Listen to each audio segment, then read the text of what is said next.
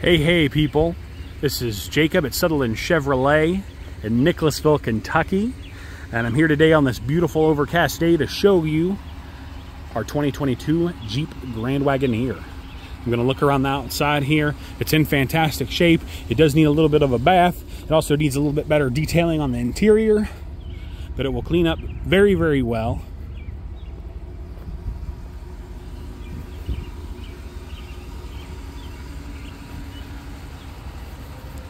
And I'm going to go around to the driver's side.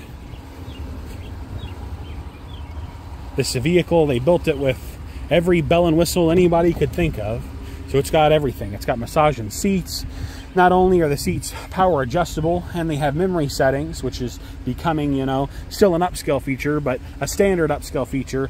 This goes a step above and beyond all that. So the bolsters are adjustable power, both the bottom and the back. The seat, the middle of the seat, this part right here, it can actually be adjusted forward and backward to better or not as good support for your legs according to what you're kind of looking for. So a lot of seat customization there. Of course, you got power windows up and down, locks. One thing that I like is you've actually got automatic power windows for the back. Most vehicles skimp out on that. I had a vehicle that had it, and so now it's something I always kind of look for because I think it's cool and it's useful, and I just like it. Of course, the vehicle has every safety feature you could ever imagine. So it's got blind zone alert, lane change alert, forward automatic braking, forward automatic pedestrian braking. It's got parking sensors in the front and the rear, you know, for if you're getting close to something, it'll beep at you.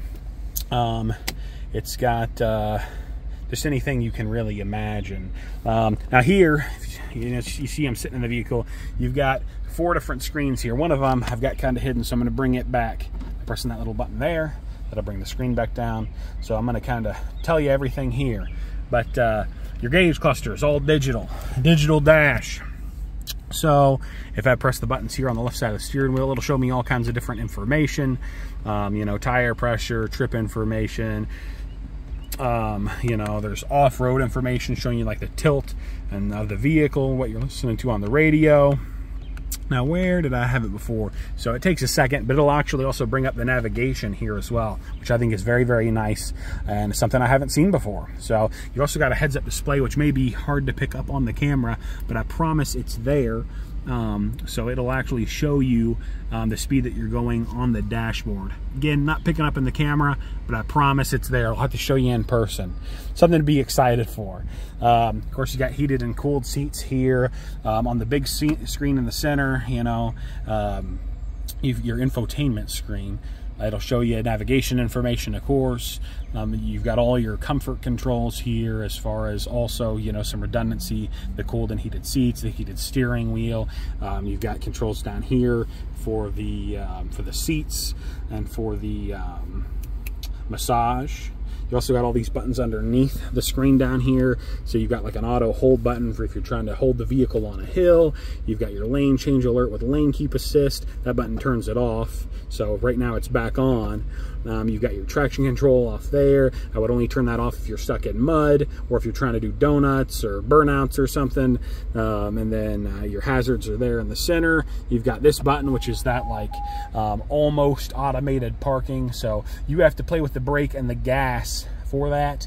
So it'll tell you when to use the brake, it'll tell you when to use the gas, but it'll do all the steering for you. It'll find parking spots for you.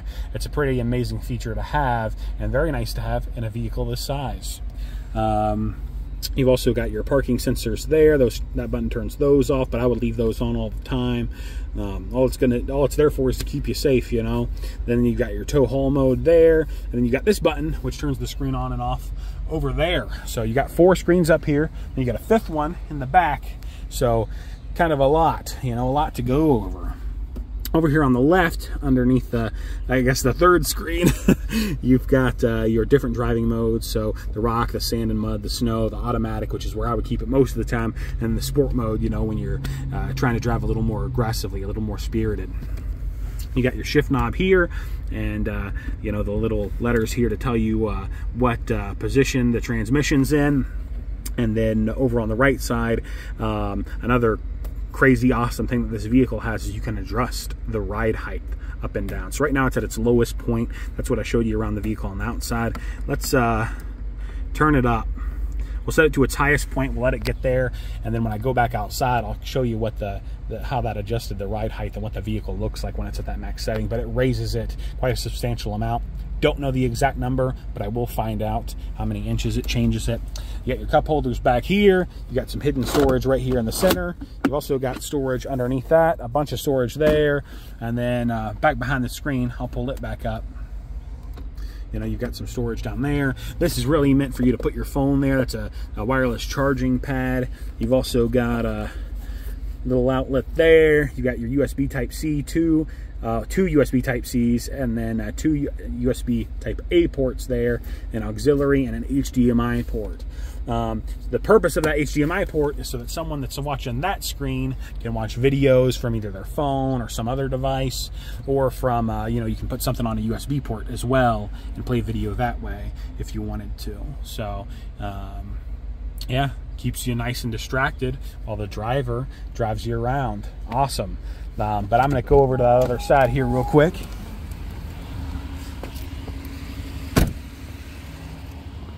Well, the ride height changed, right? So I need to show you that. And I don't know how much you can tell on the camera, but it almost looks like a different vehicle when it's raised up like this to me. It's kind of crazy. So, but it's definitely much higher than it was before. Feels like a big truck now. So this is the passenger side. Of course, you got all those adjustments to the seat here as well. You got your window, your locks. But here's the cool thing here, and the thing that makes it unique is you've got the screen here. So if I close that door, I wish I had something I could plug in to kind of show you. But like I said, you use those the HDMI port or the USB ports, and you can play video on here. You can hook up, you know, your favorite set of Bluetooth headphones, and you know, enjoy. Be entertained. Oh, things I missed up here. You got all your controls for, you got some lighting controls, you know, for the interior lights up there. But then you've also, and you got a button for the back hatch to raise and lower it. But you've also got buttons right here, these three, to adjust the power sunroof. So of course it vents, it goes back like it does, it goes forward. And then you can also just move the screen, that third button over on the right side, adjust the screen forward and backward. So in case you just want the extra light and don't necessarily want the extra air. But I really like them. I'm a big guy, which is something I'll show you here in a minute. I'm 6'4", I'm about 315. So I eat good. I drank a lot of milk growing up. I still drink a lot of milk. I'll put the seat back for now. So here in your second row, you've got a center console here. You've got kind of the same thing, some hidden storage there, a bunch of storage down there. And then here, you've got controls for the rear air as well as the heated seats. So you got a couple different ways you can put these seats down, and where I've got the seats positioned, it may not fall all the way down, but humor me here a little bit. So this seat will fold flat when that seat's forward, but also you got this button here in the corner. So I press that, it'll bring that seat forward that way. So like I said, I'm 6'4" and for about 315 pounds.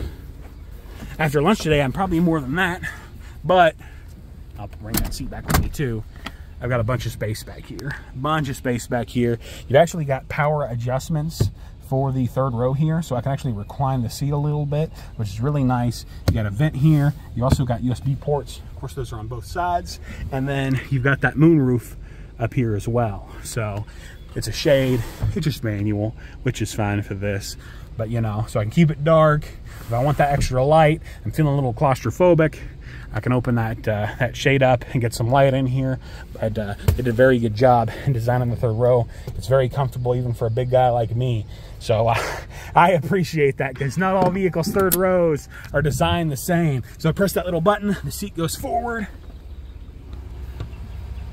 and then I just step out. Ta-da! Pretty cool.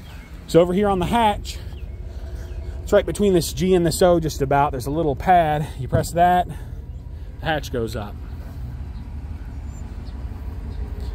And then you've got some adjustments here. So the third row, of course, is powered down.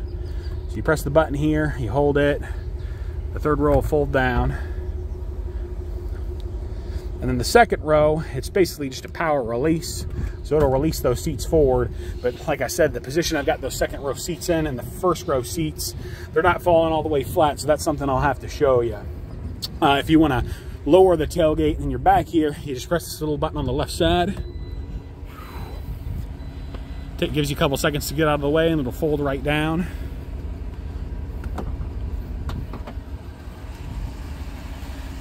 And then I guess, you know, the mechanics of the vehicle are probably important too. So I'm going to see if I can find the hood latch here. Let's see. There we go. Whoop. So there's the big 6.4 liter. It's got a ton of power. And even a vehicle this size, you know, you'd think maybe, you know, the engine's not big enough. No, it's plenty. You'll see when you drive it if you haven't driven one before. So it is very fast.